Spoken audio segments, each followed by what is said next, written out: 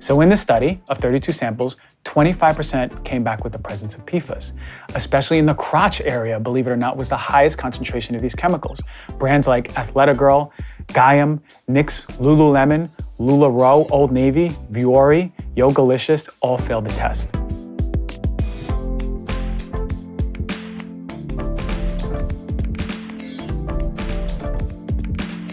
Could your yoga pants house one of the most toxic chemicals that we know? The answer is yes. Your sportswear could be hella toxic. Consumer study by Momavation, shout out to that group doing excellent work for consumer product testing for chemicals, well, they sent 32 pairs of activewear, mostly workout leggings and yoga pants, to an EPA-certified lab. They were looking for the presence and testing for PFAS, or more affectionately known as forever chemicals. These are per and polyfluoral alkyl substances. They're synthetic, and there's over 4,000 different types of PFAS. And now we're just really starting to understand how they're affecting us. So PFAS are man-made chemicals and have been using in the industry and consumer products worldwide since the 1950s, and they're a problem, a big one. They're some of the nastiest chemicals known to humanity. Some of the ways they harm you and I is that they reduce our immune response, connected to cancer, increased risk of asthma and thyroid disease, damage to the liver, damage to the kidney, and other serious impacts overall to our health. They're called forever chemicals because they take a really long time to break down in our bodies, even longer in the environment. So we eliminate them on a scale of years. 7 to 10 years on average to eliminate these chemicals, and they have an affinity for the lungs, kidney, and brain. So in this study of 32 samples, 25% came back with the presence of PFAS, especially in the crotch area, believe it or not, was the highest concentration of these chemicals. Brands like Athleta Girl, Gaiam, NYX, Lululemon, LuLaRoe, Old Navy, Vuori, Yogalicious all failed the test. So how are these chemicals absorbed? Certainly through oral exposure, which is why we have a parts per trillion limit on them. But the chemicals in these clothes were at parts per million, which is a bigger amount. On a side note, the CDC recommends that the EPA limit be lowered 10 times the amount that they're deeming safe. Obviously, we're not orally exposing ourselves to yoga pants, but you sweat. And if you're sweating, studies show that these chemicals are more rapidly absorbed into the body. If these materials are exposed to the elements, like the sun, PFAS can increase by 100-fold. And on dry skin, preliminary research shows that it can actually move through the skin as well. So stay away from any materials that say stain resistant, water resistant, moisture wicking, sweat wicking, dry fit. You can almost guarantee that those materials have PFAS. But here's the irony. The brands don't need to use these chemicals. Actually, 75% of the brands in the study didn't contain these chemicals. So here are some brands that came back with no PFAS. 90 Degrees, All-in-One Motion, Aloe, Blanky, Calia, Fabletics, Gap Fit, Livy, LL Bean, Laura Jane, Marika, Mizuno, Nike, Noble, Reebok, Spanx, Sweaty Betty, Under Armour, Zella, and Zia. Now, because any come back with PFAS does not mean that these synthetic fibers are healthy, especially if you're being active in them. So take that into consideration because they're far from perfect, although they were devoid of those PFAS, which is very important. Instead, look for materials that are made with GOTS certified cotton. For example, Groceries Apparel, Made the Label, Packed Organic, were some that were found to be really, really good quality materials with no PFAS or any other synthetics. So we know about this chemical, we know it affects the body, we know it's in athleisure, but where else is it? An investigation earlier this year by Toxic Free Future called Toxin Convenience, the hidden cost of forever chemicals in stain and water-resistant products, highlights some of the major concerns. So the 3 categories they looked at were outdoor apparel, bedding, tablecloths, and napkins. And they selected 20 items from each of these 3 categories. They got them at Amazon, Bed Bath & Beyond, Costco, Dick's Sporting Goods, Kohl's, Macy's, REI, Target, TJX, and Walmart. And they sent them out to an independent lab for testing. And you ready for this? They found that PFAS were in 72% of the products marketed as stain or water resistant, despite safer alternatives being available. And it's a big problem. Why? Because PFAS are there for the course of the lifetime of the materials. You can't just wash them away. Now, none of the ones without stain or water resistant marketing appear to contain PFAS. So some of the items that contain this toxic chemical, rain jackets, hiking pants, shirts, mattress pads, comforters, tablecloths, and napkins. Now remember, these 10 retailers, each of them had at least one PFAS-laden product. None were innocent. So make sure, again, as I said before, avoid stain and water-resistant products at all costs. Where are PFAS banned? Right now in packaging, food packaging, California, New York, Maine, Vermont, Washington, Connecticut, and Minnesota have adopted legislation to protect our food packaging. But lots of brands are stepping in and doing good PR by removing it from their products as part of an effort to reduce this chemical load. So where else are PFAS found? So I just mentioned clothing, bedding, dining room products, but you also find it in carpets and couches. You also find it in makeup, which we'll talk about later. We also find it in Teflon. Teflon is so important because that's really where we're having a big exposure. Anything non-stick, super important, and drinking water. Go listen to the water episode 1 and 2. I talk all about PFAS found in our drinking water and how it's one of the major routes which we're ingesting them. It's also in the air. It's also in the dust. We found occupational workers working with PFAS. The air and the dust contained exponentially high levels of PFAS.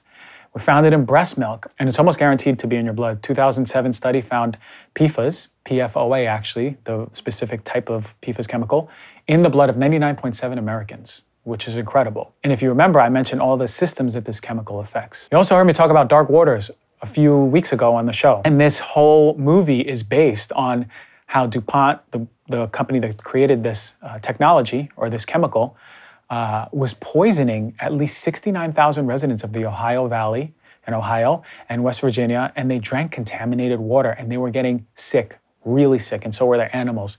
So I actually urge you again, if you haven't watched it, watch Dark Waters to learn more about how PFAS is affecting us and how companies like DuPont really don't care. And remember, our children are most at risk. Pound for pound, they're eating more food, drinking more water, and they're exposed to these materials on couches and carpets, right? They're rolling around on the floor, being kids. So most importantly, we have to make sure we're protecting our children.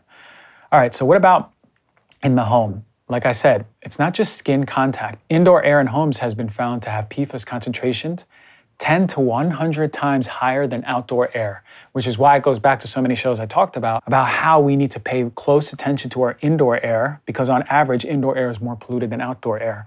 One of those elements being PFAS. So the environmental impact, we know that these chemicals wash away when we're doing our laundry and they come into the environment. And now wastewater management plants don't degrade these chemicals. So they're recycled back into our water. And if you're drinking tap water, you can almost be guaranteed to be drinking PFAS. It's coming from factories utilizing this chemical both as runoff and volatile chemicals in the air, right? They leach. So say we throw away our rain jacket or our carpet that we just don't want anymore, or yoga pants that we don't want anymore. These PFAS, they can also leach from landfills, and they contaminate the approximately 16 billion gallons of water that are leaching from these landfills each year. And let me put out this staggering statistic. Washington State has estimated that 2,066 metric tons, or 4.5 million pounds of PFAS in treated textiles are disposed of in landfills in the state of Washington every single year. And they've been detected in rivers, oceans, air near cities as well, remote areas. They even found them on Mount Everest. So they're all over the place. They ain't going anywhere. They take forever to degrade in our environment. They take years to degrade in our system. But we have to make sure that we're doing the things for us in our homes, around our children, to start protecting our home first, and then expanding that out to the community by bringing more awareness. So what are some solutions? When it comes to materials that you're wearing or that you're bringing into the home, make sure they're OEKO Tech certified, or GOT certified cotton, or Green Guard Gold certified. This is going to ensure that it's devoid of that chemical, as well as many others, but really we're talking about PFAS today. And as I mentioned, stay away from any stain-resistant, water-resistant, moisture-wicking, sweat-wicking, dry fit, any of those. Anywhere where it says it, it's almost guaranteed to be full of these PFAS or forever chemicals. Wash your clothing before wearing it. This is just generally speaking, it's not going to do much for PFAS. You can shop secondhand. And also just put some energy into researching more non-toxic athletic wear that you can be wearing that fits the certifications that I mentioned. And look for more natural fibers. Fibers like polyester or spandex or rayon are ones that are typically treated with PFAS. Okay, before I move on, shout out to Mamavation and Toxic Free Future for providing such really good information.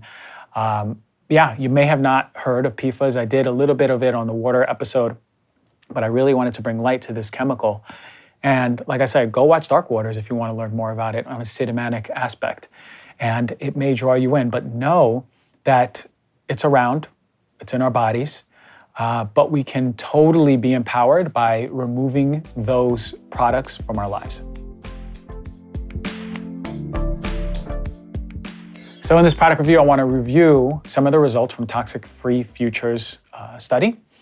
I'm going to go into some of the products and companies that were found to have chemicals.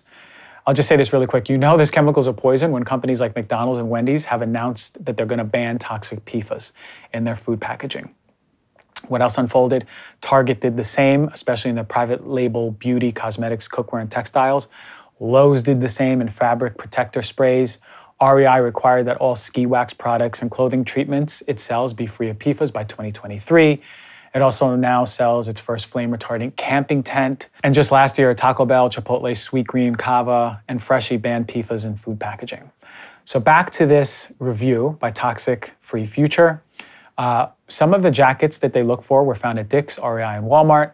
The offending brands that they found were Alpine Design, Dakine, DSG, Under Armour, Columbia, Patagonia, REI, Co-op, Savannah, Dry Point, and Westwinds, the latter two being the worst offenders. REI, Rainwall, 511 Tactical, Lalinta, and Rothko. So when they look at other wear, they look at hiking pants from REI, a shirt and 2 pairs of pants purchased at Walmart, and a golf pullover and flannel shirt from Dick's Sporting Goods. The brands for these were all found to have PFAS, including Under Armour, Tactical, Rothko, REI, Lalinta, and Dakine. So when it comes to bedding, right, really important because, yeah, you might wear a jacket on a hike, take it off. You're laying on this bedding for 6, 7, 8, 9 hours, right? So 4 comforters, 7 mattress pads or covers, and 9 sheets or pillowcases were studied, and they detected PFAS in 9 of the 13 bedding items marketed as stain or water resistant. Never buy bedding that is stain or water resistant ever. So what are some companies that were found to have this chemical? Amazon's Fresh Ideas, Bed Bath & Beyond, Real Simple Fresh and Clean, that was one of the worst, Costco Beauty Rest, Kohl's, Down Home, DuPont, and Epoch Home Techs, the latter two being one of the worst, Macy's, Cotton Loft, Stay Clean, Target, Madison Park Down, Walmart, Epoch Home Techs, and Sertapedic Crib Mattress Cover, right? A crib mattress cover where you put in your infant was found to have really high levels of PFAS. 3 mattress pads, Beauty Rest Black, Down Home DuPont Sorona, and Sertapedic Crib Mattress Pad Cove. For the sheets, Fresh Ideas Cotton Rich Pillow Protectors that were treated with Teflon were found to have high levels of this toxic chemical. For tablecloths and napkins, they detected PFAS in 10 out of the 20 tablecloths and napkins tested. 14 were labeled as stain or water resistant. Most of the tablecloths labeled as stain or water resistant contain PFAS. Which ones? Amazon Hyson Checkered Tablecloth, Max Mill Square Tablecloth, Province Imports Tablecloth, Bed Bath & Beyond Wham Suda Tablecloth, that's one of the worst, Kohl's Cuisine Art Napkin and Food Network Tablecloth, TJX Harvest Meadow Tablecloth, one of the worst, Color Drift Haley Tablecloth, Walmart Daily Chef Table Napkin, Infinity Collection Spill Proof Tablecloth, and 2 napkins that were high were the Cuisine Art Basketware Stain Resistant Microfiber Napkin and the Daily Chef Table Napkin. So those were the results of their studies. You'll see that the bedding, the clothing, and the dining room materials were all found to have this toxic chemical PFAS when they're marketed as stain or water resistant. That's a take home. So again, as I said in the knowledge bomb, stay away from products that are marketed as such because you can almost guarantee this chemical is in there. And instead start moving towards more natural fibers. It's unfortunate. I wore a lot of Under Armour when I was playing sports when I was young. And after doing the deep dive on all of this, I actually had to do an audit of the stuff in my home. And I ended up throwing away a bunch of shorts that I had that were dry fit that I didn't even realize. Some of the underwear that I was wearing was the material that is dry fit. So I threw those away and I made sure that I bought some really good quality organic cotton underwear.